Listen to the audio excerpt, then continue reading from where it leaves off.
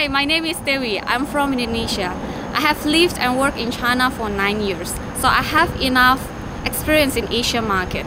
So now what? I want to explore international horizons by coming to Europe, and the leading economy in Europe right now is Germany. So why did I choose MBA program in HHL in Leipzig? First of all, before I apply business school in Germany, I did a little bit of research by approaching current students and alumni.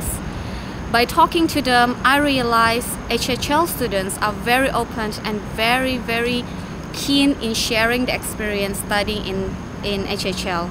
Aside from that, their innovations and entrepreneurship program do really attract my personal and professional goals as a career woman.